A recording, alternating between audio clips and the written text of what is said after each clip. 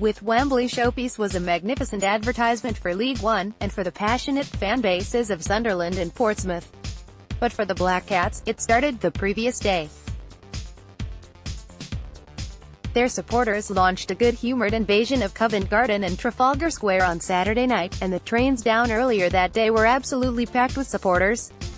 Sunderland's players travelled that way too, and were greeted with a wall of noise when they disembarked.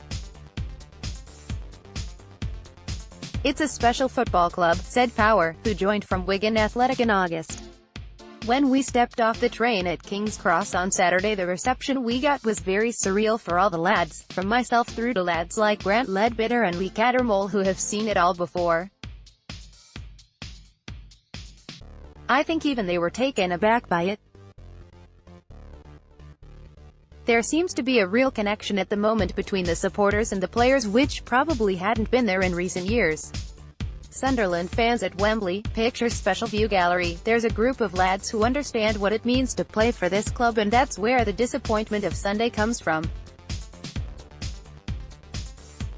We wanted to celebrate with that following, but all I can do is commend them for how well they've backed us, and I'm sure they'll continue to back us, and we'll see another sellout away crowd at Accrington, where the Black Cats play." In League One on Wednesday, it was not just the quantity of supporters at Wembley on Sunday. The fairly equally split 85,021 outstripping the League Cup final and Tottenham Hotspur in England's home games this season, but the noise they generated. The 2-2 draw lived up to the occasion, even if Sunderland will not look back on it as fondly as they should. "I'm sure you couldn't have had a better advert for the Checkatrade Trophy than Sunday's game, a sellout record crowd and two good football sides," said Power. "There probably won't be a better atmosphere in this stadium for a long time.